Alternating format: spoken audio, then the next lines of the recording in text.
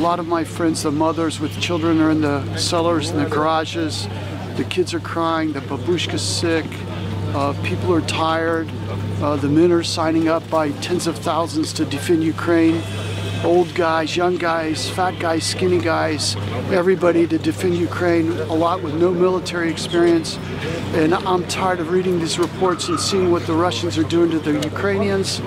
And I think the Russians shouldn't come. They should, the mothers in Russia should ask themselves, do they want their boys to die in this black Ukrainian soil?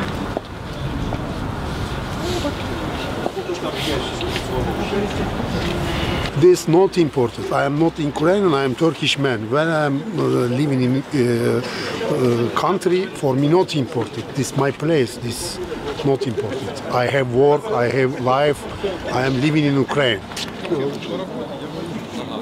Емоції сьогодні дуже класні, дуже класні. Знаєте, от все, що зараз відбувається в нашій державі, це надихає.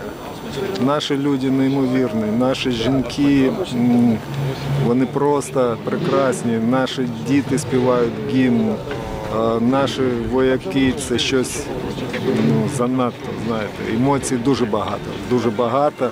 І ця спайка людей, те, що ми один пліч-опліч стали, це щось неймовірне. Неймовірно. За це стоїть.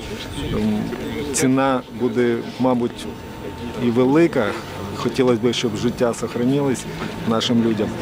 Але це того стоїть. Так.